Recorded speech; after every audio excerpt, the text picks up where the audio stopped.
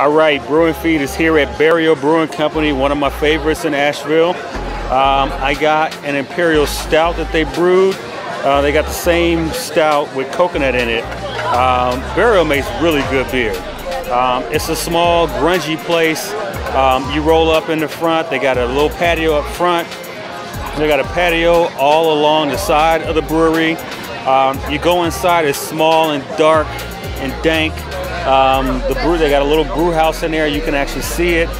I think they have another location. I can't do it in real time and look it up, but I think there's another location where they brew more beer, because you can find their beers on tap throughout North Carolina.